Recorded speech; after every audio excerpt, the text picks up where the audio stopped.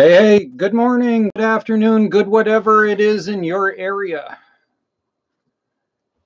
How's everybody doing tonight? So I've got things rearranged a little bit so that I've got your readout coming down through closer to the camera so that hopefully I don't look as if I'm staring off into space, ignoring everybody today. If you're new to the live feed and the live chat, basically what I do is I log in for about an hour. You're more than welcome to post up questions. You're more than welcome to ask about videos and stuff in the past. I usually prefer not to get questions about my personal life, but you know, the occasional decent question I'll answer. I have no issue with that. You're welcome to go and ask about the house, ask about the tractors, ask about projects, ask about anything you've seen, and just, you know, general stuff. I get a lot of people that ask about how-tos and things that they need to fix and all that kind of stuff. So feel free to kick in. And apparently my girlfriend's kicking in, making sure to blow me some kisses. So it's going to be a good show. It's always nice when you can start off with the lady appreciating you. Let's see. So apparently you guys are having arguments about something to do with Xbox 360s. I'm not a gamer by any means, so I can't really give you any ideas as far as that's concerned. You know, in order to answer the question of what's in the cup, which is what I always end up getting, we got our Redneck Computer Geek cup and we got the Cheap Welder $1 Million Ideas going on. It's peppermint tea tonight. I've had a little bit of a scuff or whatever in my throat, so we're going with peppermint tea tonight. Coffee is always great, always my favorite thing. I really need to buy a coffee maker. That's definitely next on my list of things to buy. Yep, my girlfriend's pointing out the curtain in the back. She picked it. That curtain there. That's her curtain that she enjoys. What do you guys think? Do you guys like skulls or what? All right, let's see. How's cleaning up the house going? Cleaning up the house is progressing, but very, very slow. This time of year, it's more about just making sure to survive through January into February. Made a massive killing on the fact that I managed to get all the propane and everything caught up. Managed to go and get the lawyer charges from everything that's been going on all caught up. So we're back on track and we're going to go and be getting back into stuff. The problem with this time of year is it very rarely gets above freezing, which means it's really hard to keep moving on stuff.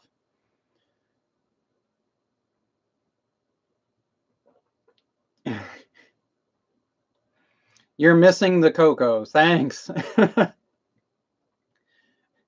Okay, let's hear the crazy mix combos since my girlfriend decided to instigate this one.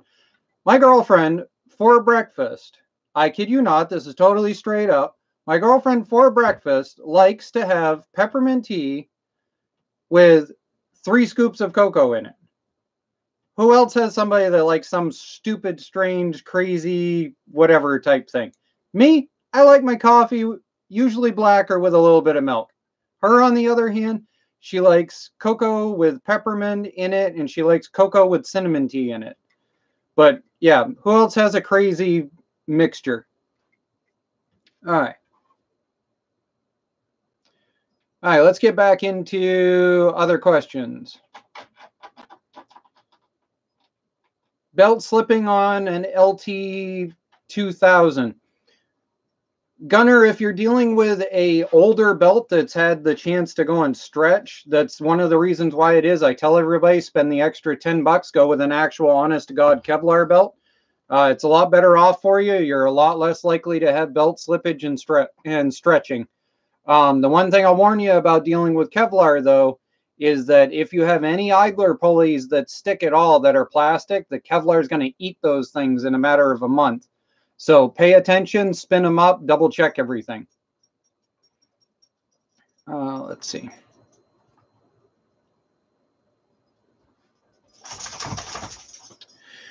When are you going to start on more mowers? You said something about a track a couple of videos ago. Yes, I did talk about a track. I actually have been recently talking with another YouTuber who actually did tracks for a tractor. If you guys have never checked him out, go to iSave Tractors and write a comment. I don't care what video you do it on, plague his channel. Go to iSave Tractors and write Redneck Computer Geek sent me. I would love to go and see his comments get blown up with Redneck Computer Geek sent me. So it's iSave Tractors. He did a John Deere with tracks on the back. I'm actually going to be talking with him about how he did it, how he set him up. I believe he's got another video in the works if you want to go check that out and see what he's coming up with. Really good guy. Norman is really cool. He's really on key. He works on a lot of older machines, and he and I have been talking about the idea of maybe some collaboration back and forth. So go kick him up. I don't care what video you choose. Just Redneck Computer Geek sent me. Just absolutely plague his channel.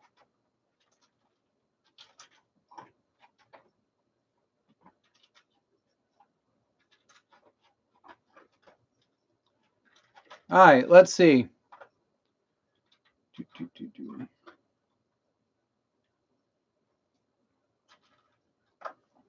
What would you recommend for a good rear end to flip for a 4x4 mod?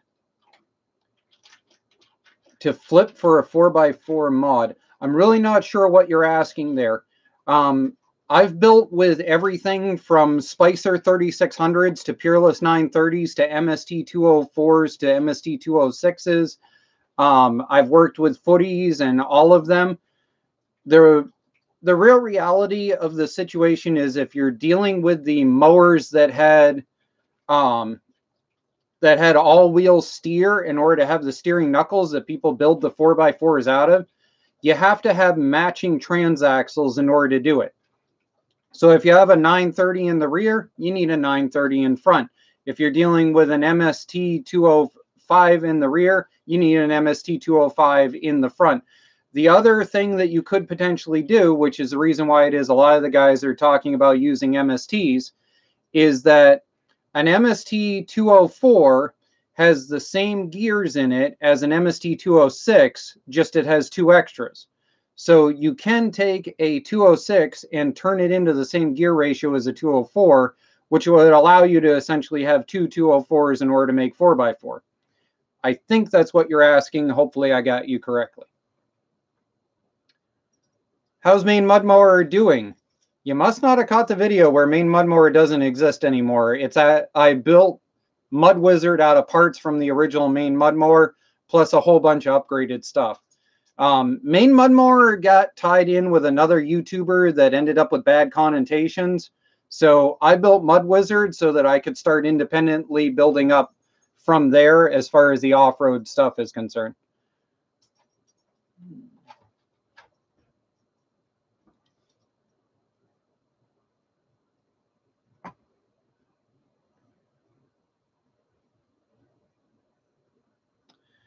Can you give any quick tips for somebody trying to grow their YouTube channel? From Jason's Custom House. So the one quick tip that I always give to everybody is content first, distribution second. Listen to your comments and allow the negativity to stay. So build your content first. If somebody goes to look at your channel and you only have 2 videos, they go, this guy's a waste of time. If they go to look at your channel and you've got off the first page number of videos, I think it's 14 in the current format. Yeah, it's 14 on a 19-inch screen right now. Then they see that you have content, they see that you've consistently posted, then they subscribe. The other thing is you will get subscribers if you're constant, if you make sure that your descriptions have info in them. I actually have a friend of mine. He started a YouTube channel. It's under the name of Jerk of All Trades. He recently posted up a video, and his video was about his Massey Ferguson that he calls Fergie. And in that video, it's a really good video. He talks about the different things that are going on with it. He talks about how to get it started. He is very joking. He's very, very knowledgeable in the video. But the one thing he forgot was in the description. He didn't fill out the description with the info about the tractor. And that is really important because people will search for that particular Massey Ferguson. They'll search for the particular model number. And then when they see your stuff, they think you're cool, they think you're interesting, they subscribe. So those are the two ways that you get subscribers, is you get subscribers from them searching and finding your stuff is cool. You get subscribers when you start posting it to places that are relevant to the content. That's my couple of things that I'll give for you. All right, let's see.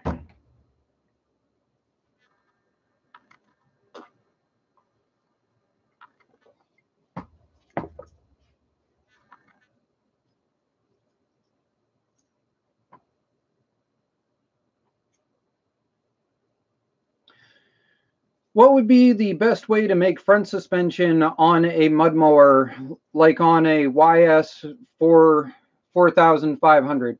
Well, you're dealing with a Craftsman AYP chassis at that point, which pretty much means you could clone my setup if you wanted to. What a lot of other people do is they use really, really soft shocks on either side of your front spindles in order to allow it to have some give to either side. The problem is once you divorce that front axle from the chassis, you are going to have either a 3-link, a triangle link, or a 4-link suspension of some sort. And at that point, you're dropping cash that most people don't want to put in a mud mower. Mud Wizard's front end is not as complete as I would like it to be. And to put that in perspective, I've got close to somewhere in the range of about $150 worth of material into building that, between the custom steering knuckles, the custom A-frame, the custom ladder bar suspension, the custom shocks, and everything else. It adds up pretty quick.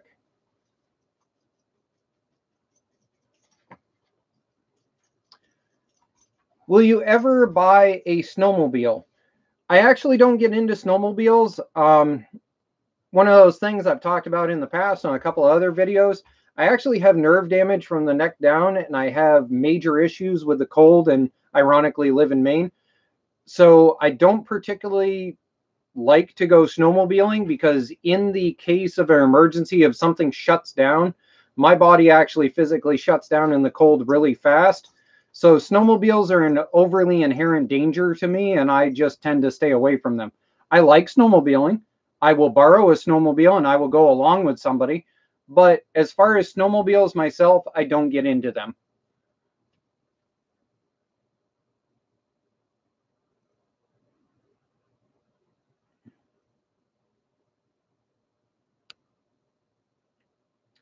What you do about pain from working on mowers? I'm not sure what kind of pain you're describing as far as working on mowers. I was a computer tech for many years. I have active carpal tunnel started in both of my hands and stuff like that. I take turmeric supplements. If you've ever looked into that, it helps a lot with arthritis and stuff like that. But otherwise than that, pain management to me is just mind over matter. If you don't mind, it don't matter.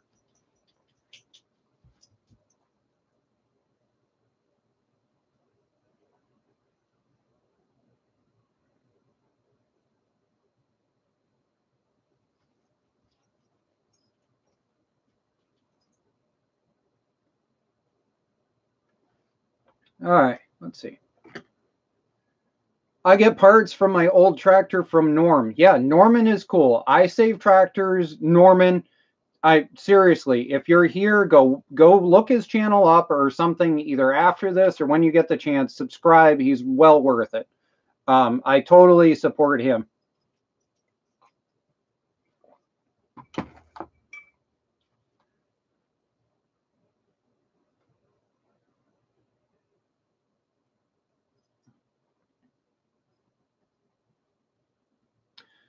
Have you ever snorkeled a mud mower?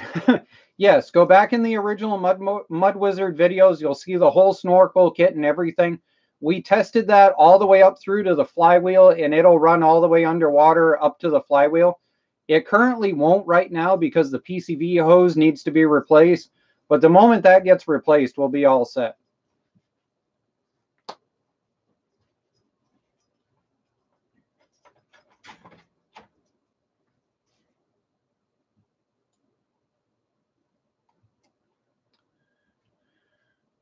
Carts and cameras. What size front pulley should I run on my Craftsman mud mower? Craftsmans are really odd in that their clutch is really close to the front engine pulley.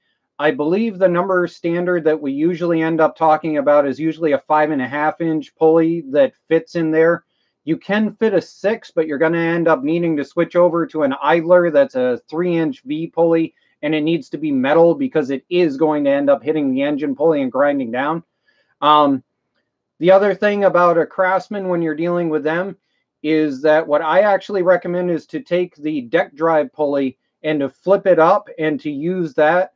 Cut the bottom edge off of the actual engine pulley, mount the deck pulley up against it, weld it in place, and use that spindle in order to set yourself up.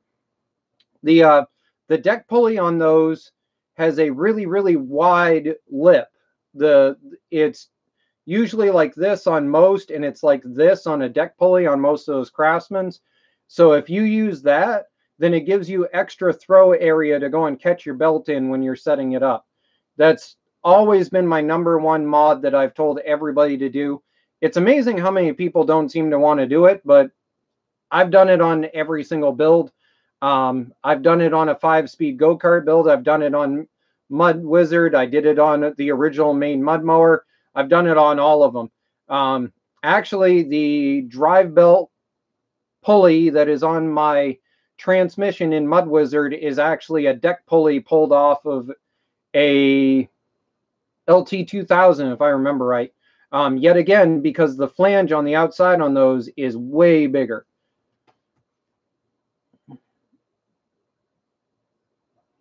Let's see.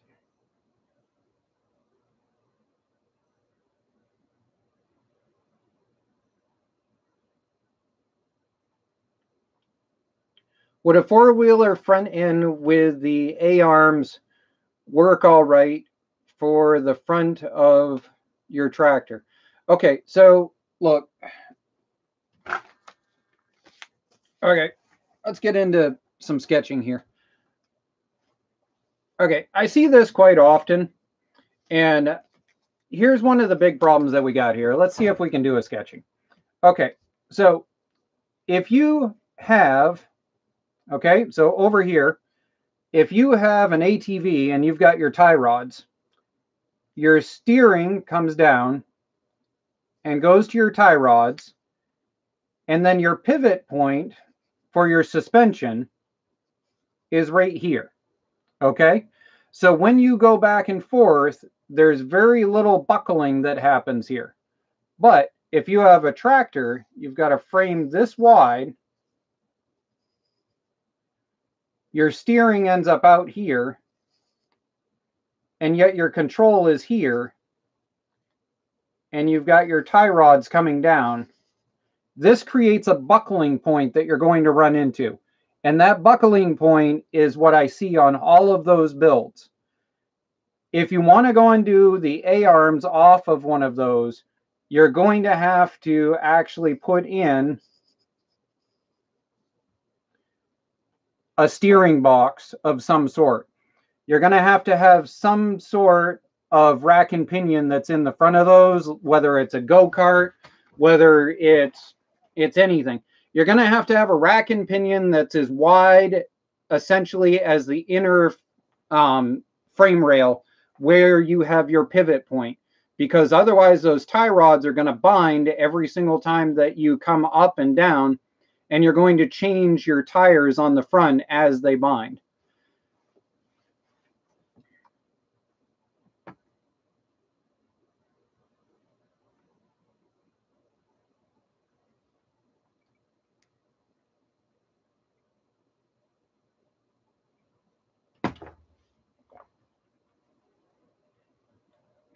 All right, let's see. What do we got going on?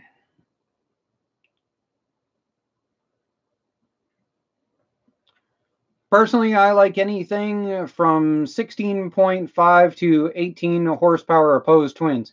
Opposed twins are hard to kill. I mean, they're hands down one of my favorite motors to work on, as they're just plain hard to kill.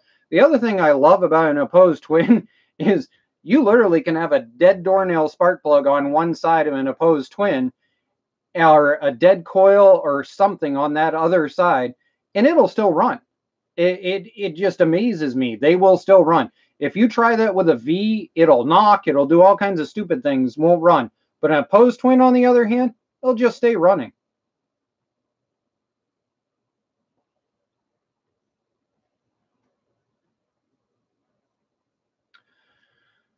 What are your thoughts on putting a plow on a self-propelled snowblower? So I see somebody do that about every 2 years or so on YouTube, and everybody always kicks up and talks about how cool they are and everything else. But what's interesting about those videos is that inevitably those videos are of about 4 to 6 inches of snow, and it's all fluffy snow. I really, really, really, really don't agree with the idea. And the reason being is because I have pushed snow with everything from trucks to cars to lawn tractors to push plows to all of it. And if you were dealing with, say, 6 inches of snow or less and maybe a push distance of, probably about 15 feet or so at the least, you might be able to do it. But I'll tell you, from pushing with the GT6000, which is probably close to 800 pounds worth of pushing force, the moment you get over about 6 inches worth of snow and you get any rain, any condensation on it that is moist at all, you got to have at least 10 feet of ramming speed in order to push 20 feet. For every 20 feet, you need 10 feet of ramming speed. If you got to go 20 feet from a dead stop, you might make it 10. That's going to be your problem if you try and do one of those. I've always wanted to build one just for the heck of it to see what would happen. The other thing that I would do, though, if I was going to do it, if this was me, straight up, if this was me, I would build it with a pulley swap to speed it up, first of all, because you want ramming speed. Second of all, I would build it so that the plow actually was slide in. I would build it with 2 square coupler fronts. You could even use 2-inch adapters straight off for a truck or something like that. You could have slide in bars, and I would have a V plow with rollovers so that it came up and around, so that you could V cut down through walkways, things like that. And that way you could slide in and pin also a push plow. That would be what I would do if it was me. I would build both. I would build it as just a drive in, couple it in, drop a couple of pins, and go for it.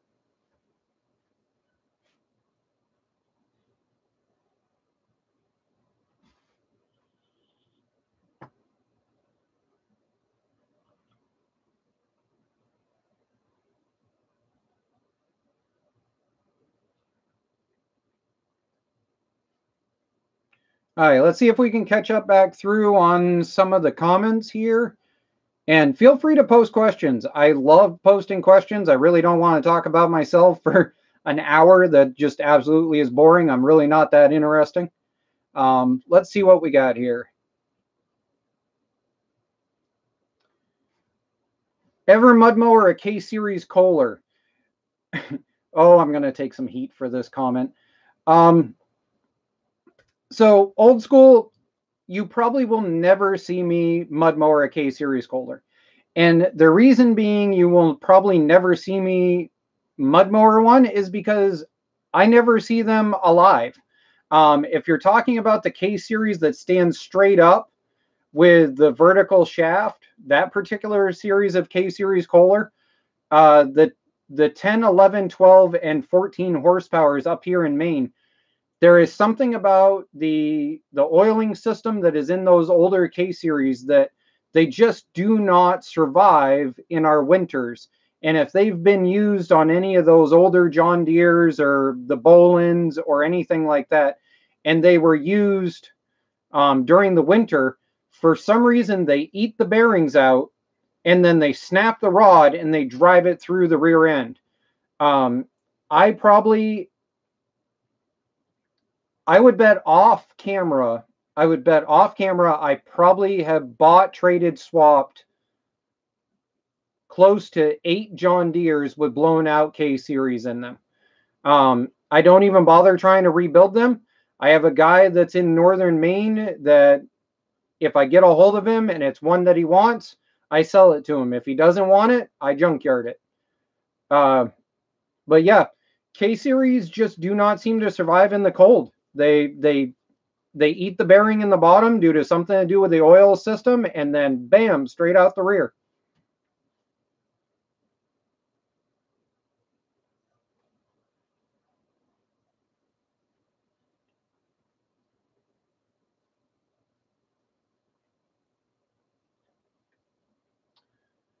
I have a 16 horsepower opposed Briggs & Stratton and had a broken ear off below the carb, and I JB welded it in back on and was wondering if I could use one off a different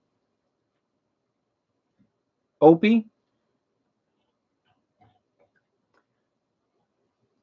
I could use one off of a different Opie. Well, yeah, you should be able to use a different one. Your issue. Okay, so opposed twins, if I remember right, if you're dealing with the older black opposed twin, the 6 horsepower and the 18 horsepower both use the same carburetor. So you theoretically should be able to use an 18 horsepower carburetor. The other thing you could do is look into whether the carburetors have jet capability. You could pull your jet out of your 16 horse, put it into an 18 horse carb so that way you've got the correct jet. And I would think it would work. But I'm sure somebody will tell me if I'm wrong down in the comments. Carts and cameras. Should I run a 5-inch in the front and a 5 in the rear? Is that a good ratio? To answer your question, the number one recommendation I tell to every person that starts into mud mowers is I always tell them to run a 1-to-1 ratio. Start off with a 1-to-1. And the reason being is because your transaxle pulley, especially if you've got a 5-inch engine pulley, if you've got a 5-inch engine pulley and you put a 5-inch on pretty much just about any 5-speed that's on the market, whether it's a Spicer 3600 or whether you're dealing with a Peerless 830 or an MST 205, the general thing about those is that Spicer stock runs about 7 miles per hour, which means if you go a 5 to a 5, you end up with usually around 18 on 22-inch tires.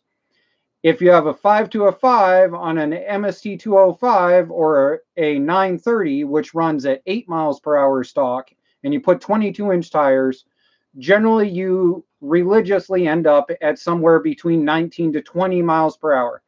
An MST 206 runs at just a little bit above 8, almost 9 miles per hour stock, which means you end up with 22-inch tires at about 21 to 22 horsepower. That's usually my go-to formula that I tell everybody. It's not perfect, but as far as a generic answer, that's usually the one I give.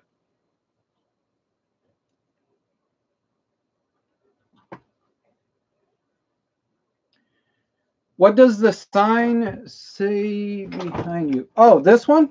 It's from my old workplace. It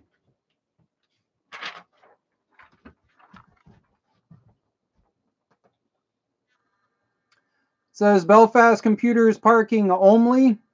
Other vehicles will be stripped and sold on eBay. Other vehicles will be stripped and sold on eBay.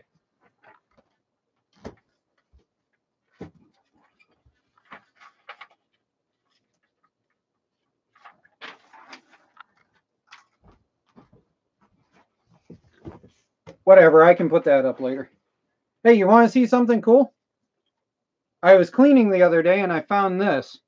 So you guys know how I made the gas-powered power wheel and everything and all that kind of stuff? So this is me and my little sister That's my sister 3. And that's me driving. So if she's 3, let's see. She's 3, 6, 9. I'd be 9 at the time. So that's me in a miniature gas-powered car. Don't know why it won't focus. That's me in a miniature gas-powered car driving my little sister around when I was 9 years old. That's some pretty cool stuff, huh?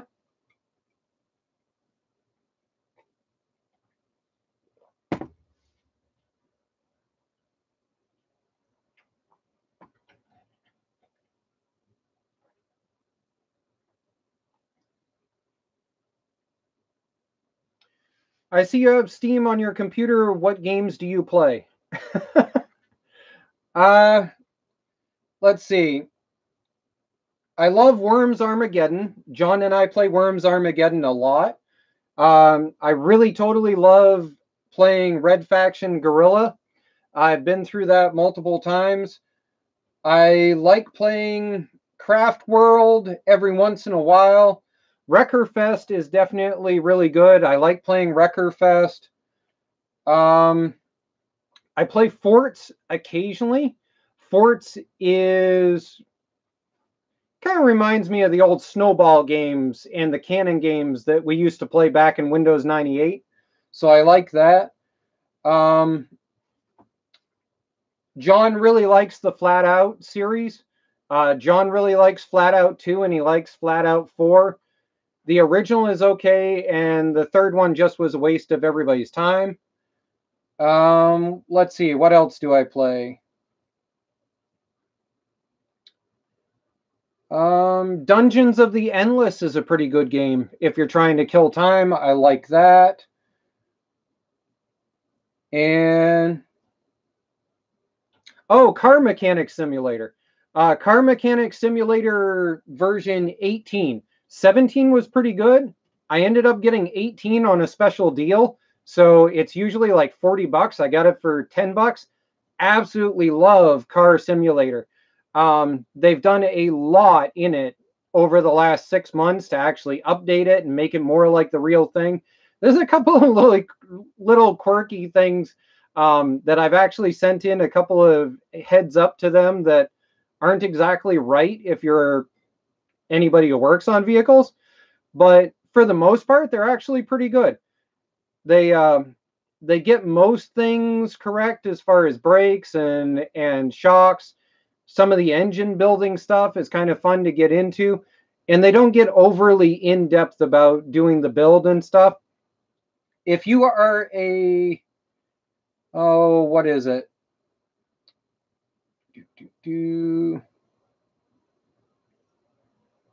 Dungeons 3. That's the other one that I like to play. I like to play Dungeons 3, and I used to play Card Life a lot.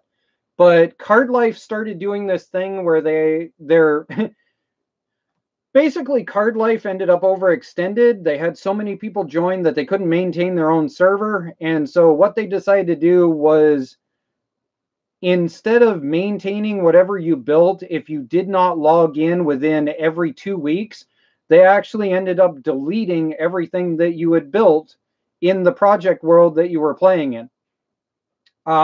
Which is the reason why it is I kind of quit playing. Every once in a while I go in and I tinker with it, but I don't know. It's kind of like a 3D version of Minecraft that really could have been really, really up there, but instead just kind of flopped because they decided not to put money in when they should have. All right, let's go back and see what we got going on here.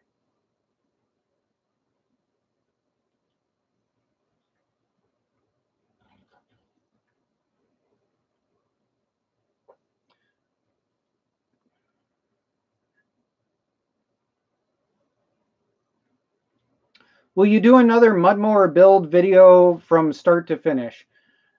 So there's a couple of different Mudmower ideas that people have decided to kick my way in the last year or so, and I'm tossing up a few of them. I've got a lot of people that have been asking to see a monster Mudmower build. And I'm not really sure that I want to go full monster, but maybe mini monster build. Maybe something that runs maybe 31-inch Ford Ranger tires. Something that's junkyard buildable. Something that you could be able to go to the junkyard, get some tires and get some hubs, and with a little bit of fabrication, potentially be able to build yourself. So I've got a lot of monster build requests. The problem right now that I'm running into is I need to build storage before I build projects. And I can't build storage until I get to spring and get some income going. And I can't get income going without building some projects. So I'm in this really weird catch-22 right now. I'm going to progress the gas-powered Power Wheel build a little bit and level that out a bit. And then from there, we'll work on some other stuff. I want to do a mud mower build starting in the spring once things start rolling over into lawn tractor season, in order to split up the videos between tractor hunt videos, mud mower videos, gas-powered Power Wheel videos. And I've been invited to run the mud mower at some off-road terrain areas. So I want to go and get it diversified. Right now, I just don't have the finances to diversify much. What I've really debated also is everybody wants to see an MTD build. Now, I know personally from pushing MTD transaxles as far as I have in the gas-powered Power Wheel build, pretty much what their breaking point is. And I don't think you could ever build a mud mower as extreme as Mud Wizard out of an MTD build, but I do think you could build something that's more kid-friendly in order to be able to do for a mud mower build. Something that would be simplistic and easy for, say, a kid about John's age to young teenager, and then progress into something like Craftsman LT1000s and Murray's for teenager mud mower builds. That's where I'm debating going with it, is building a mini MTD mud mower that John could do versus my big Mud Wizard build. You know, feel free to throw up some ideas, and if you're not familiar with my channel, you're more than welcome to punch me out an email at any point. It's Maine as in the state, M-A-I-N-E, mud mower at yahoo.com, and feel free to throw me some ideas.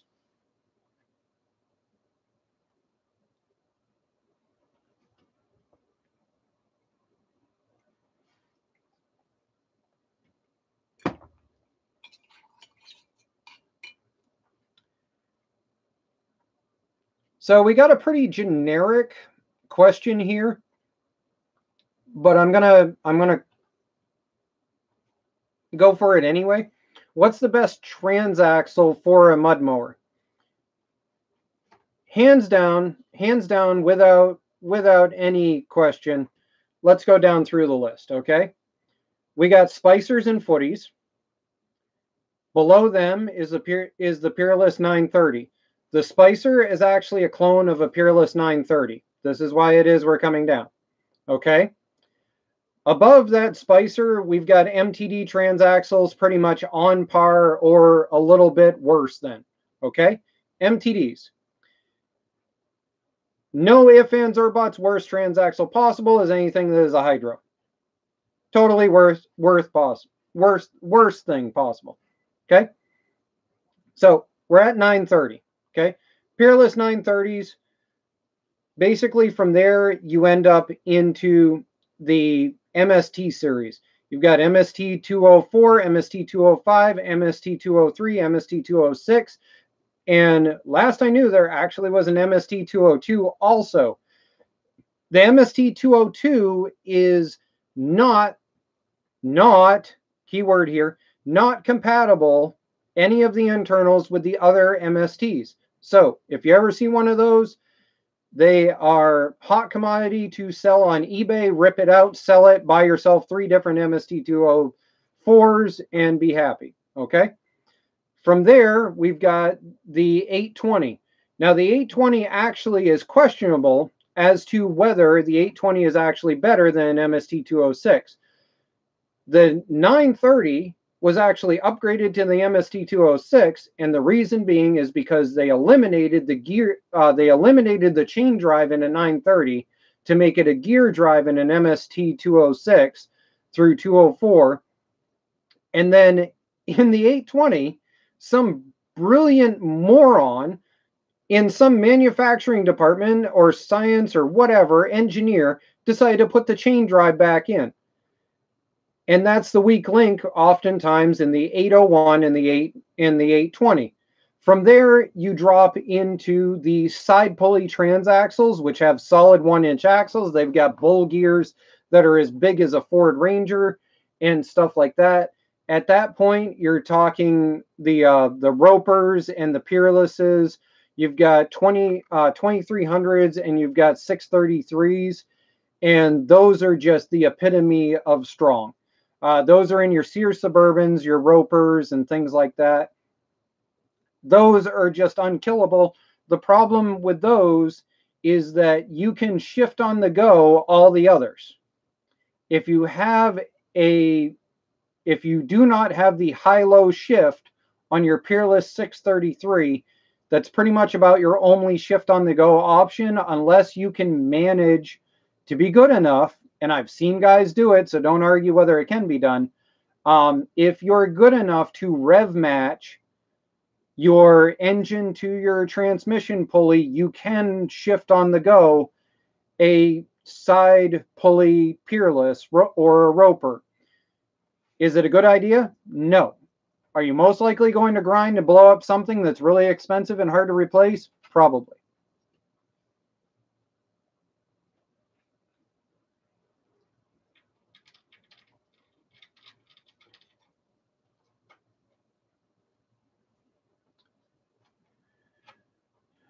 I have an old Dynamark mower with a 12.5 Tecumseh and has a 5-speed in it. If it's a 12.5 and it's an original Tecumseh, it's probably got a Spicer 5-speed in it. The way that you really can tell really quickly is reach your hand up in underneath and, okay. So you've got where your bull gear bulge is on your transaxle underneath. If it has 1, 2 ridges, it's a Spicer. If it has 1, 2, 3, and then a 4th, it is most likely an older 930. If it's got 1, 2, 3, 4, 5, then it is most likely a MST series. If it's got all the sets of ridges, it's most likely an MST. If it's got 4, then it's most likely a 930. If it's only got 2 ridges, it's the cheapest possible Spicer or a Footy. Actually, that one's so old, it might actually be an original Footy.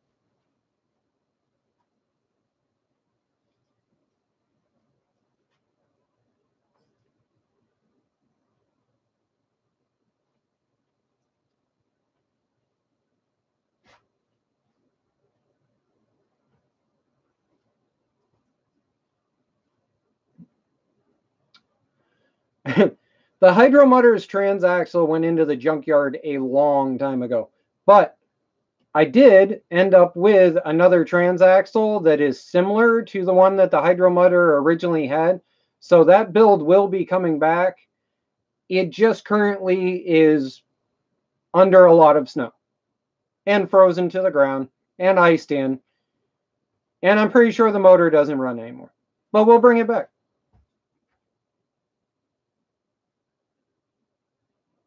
Will you ever build a racing mower? I would love to build a racing mower, except for the problem is the nearest racetrack to me is 2.5 hours drive from me, and they only race on the weekends, and that's during the time that I have John and everything with me. So unless I can find somebody to go down through that races in an alternative event or something that I trust to watch John during that time, it's unfortunately not going to happen. Plus, that's hundreds of dollars that I need to drop into a machine that I have to drive 2.5 hours. And that's just one way. So that's 2.5 hours to get there. Most likely stay overnight. So I've got to pay to stay overnight. And then on top of that, I've got to do everything else.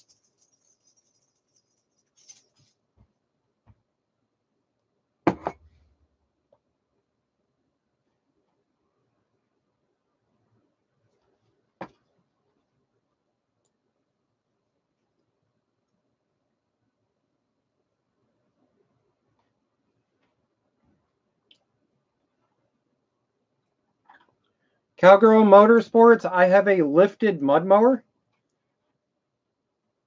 Cowgirl, when did you build a lifted? I've been watching you for years.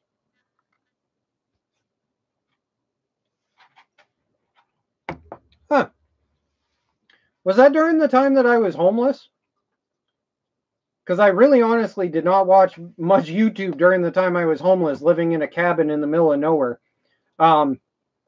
I'll have to go back through. I'll look you up. I didn't realize you had done that.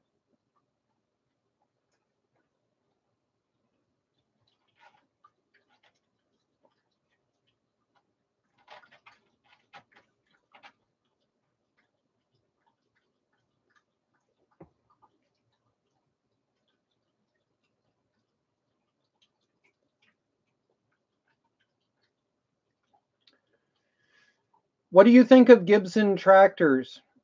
That's actually the reason why it is. I've been telling you guys a lot to go check out iSave Tractors. He deals with older equipment, and I deal with newer stuff. So as far as Gibson goes, I don't deal with them. To be totally truthful with you, I do what I do to make money. There is no money in restoring older machines here in Maine. Here in Maine, antique tractors, yes, there is an antique tractor group, and there's a population of antique tractor guys. But the problem is you have to have storage for it. You've got to have heated storage for it most of the time. And you've got to have the money to be able to maintain that storage. And that's the only way antique stuff survives in the state of Maine, which means that if they have it, they already have it, and nobody wants more of it. So anytime I get antique stuff, unless it's something I actually have an interest in, I usually deliberately offload it somewhere.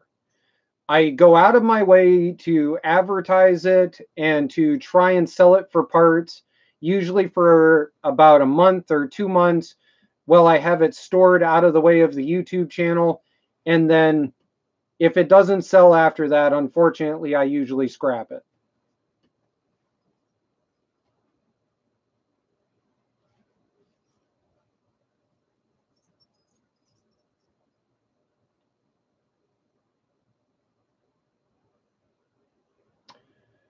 Okay.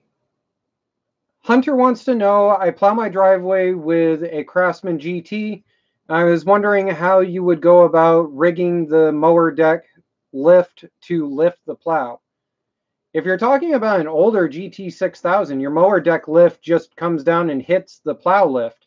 So I'm going to assume you're talking about a newer GT, because the newer GT, you've got that weird bar thing, if I remember right. Correct me if I'm wrong. But if it was me, I would just put a winch on.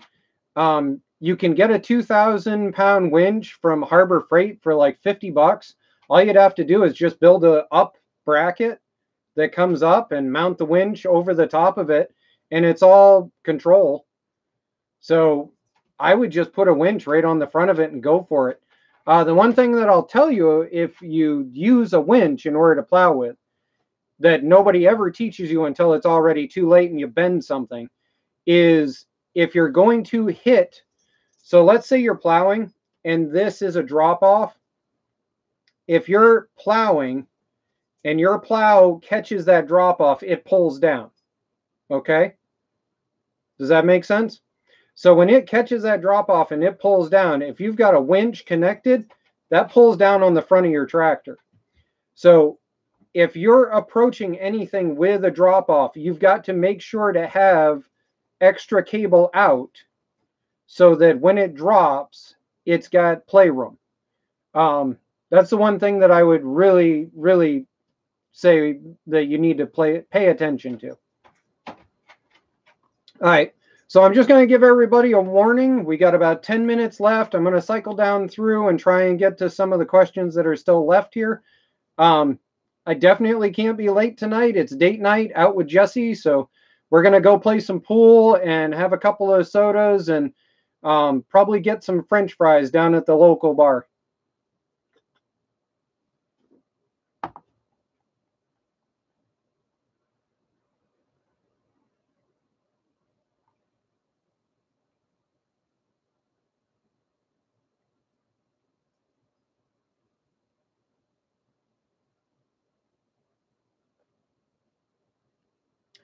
Send it, Smith. As far as your question is concerned, this is exactly what I'm talking about when it comes to emailing me. Grab some pictures, grab some info, send me an email. Maine, M-A-I-N-E, mudmower @yahoo.com. Unfortunately, I don't have enough information to be able to answer you there, but I can go and get you the information, hopefully, if you send me some stuff.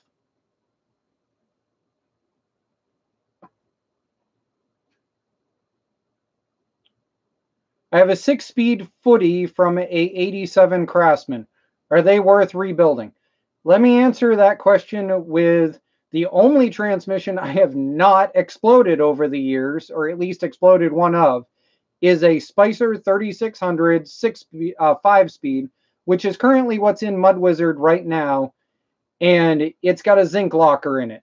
So Spicers really aren't that bad. Really, in all honesty, what explodes transmissions is people don't deal with the frame flex in the back of the machine. You've got those two pedestals that the transaxle is sitting on.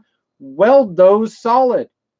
Make them so that they are rugged as snot. Make that whole square section so that it is a solid block of metal and never flexes ever, and you don't blow up transmissions one right after another. What happens is where your spider gear setup comes in, you flex that bowl gear around and you drive it through the case and you blow things up.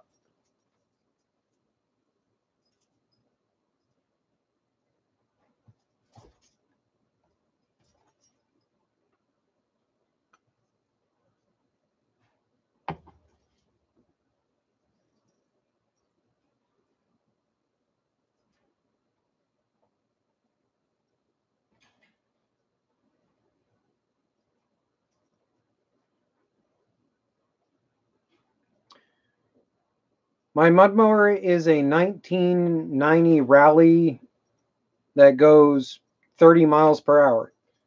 Well, good for you. There's always a tree somewhere to hit.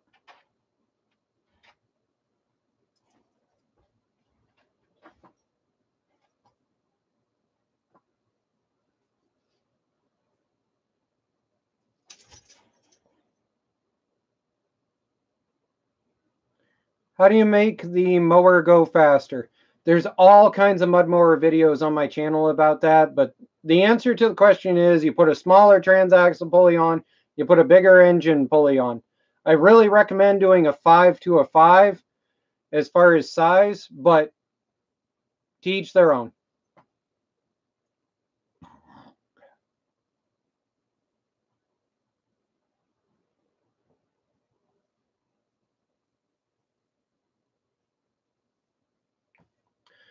But all right, guys.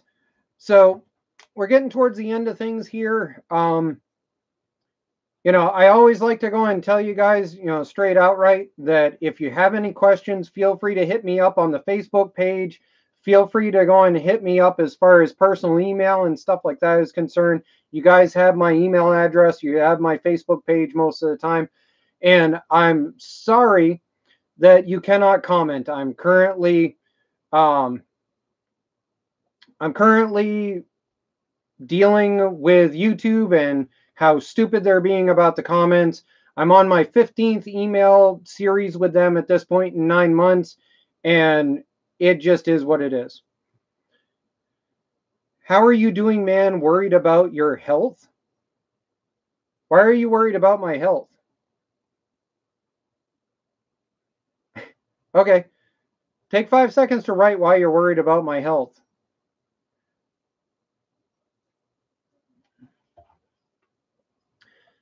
Have you gone to Canada and met Pug One? No. I honestly am politely stated I'm not a Pug One fan. I really was not supportive of Pug One when he decided to hire people to do his stunts, and then somebody ended up with a major back injury that screwed them up for life. And Pug One won. He won in court, and was able to keep all the money made during that video. Something like $60,000 was made off of that video, and he managed to keep all the money while somebody else is permanently pretty much in a wheelchair. I don't support Pug, and just that's not the way I roll.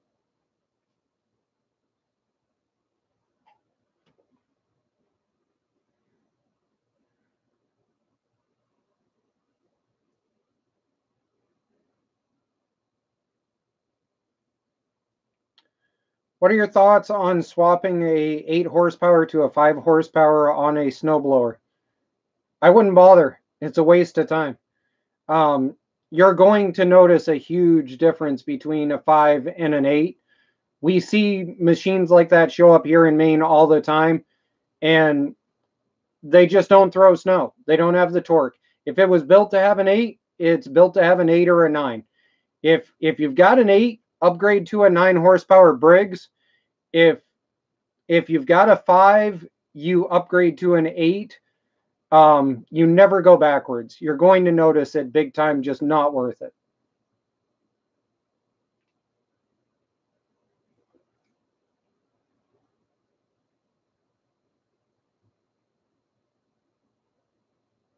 Oh, okay. So, all right.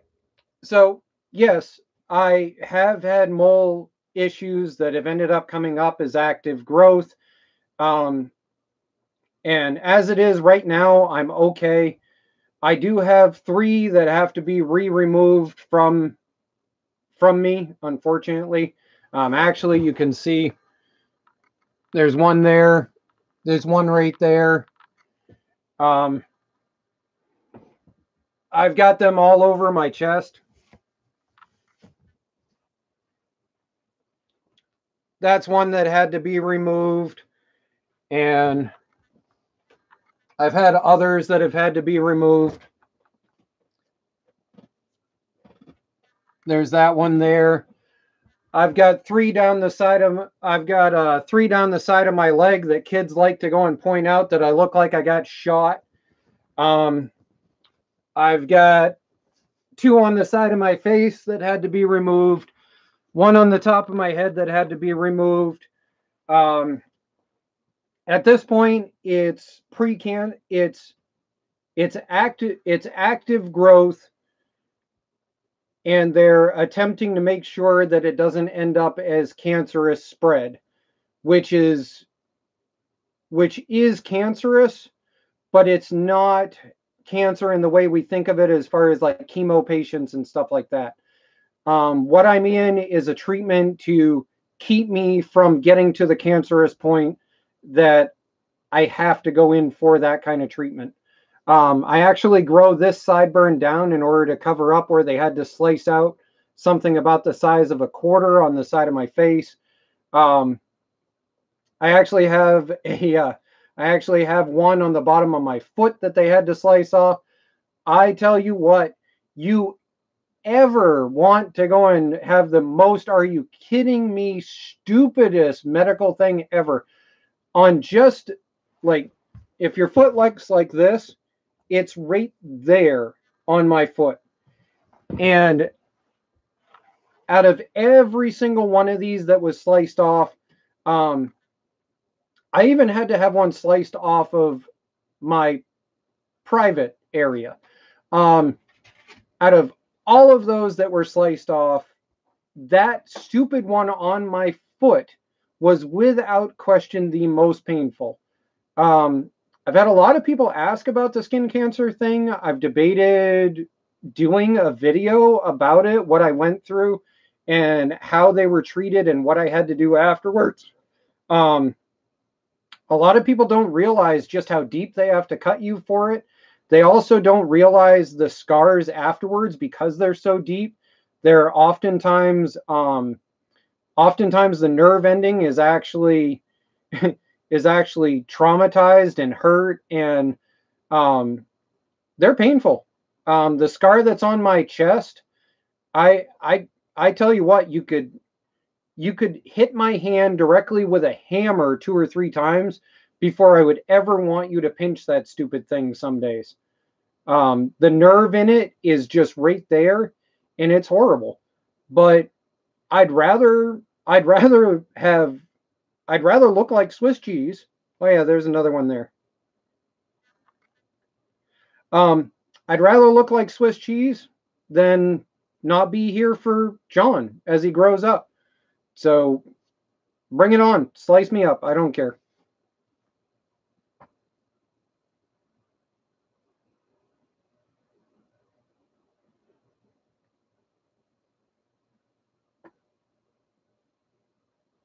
All right, guys. So we're at the 7 o'clock point, and I really appreciate everybody that checked in. We're most likely going to, let me see here. Let me pull up a calendar. Okay, so most likely we will have the next live video on the 5th of next month. I'm not going to do one at the end of this month. I'll do it most likely on the 5th. So feel free to come back, check in, throw some more comments up here. And if you have something, that I didn't get a chance to comment on tonight or something like that that's really important, feel free to send me an email, send me a message on Facebook through the Facebook page, or show up in 2 weeks for the next chat. Everybody have fun, stay out of trouble, and thank you for supporting me.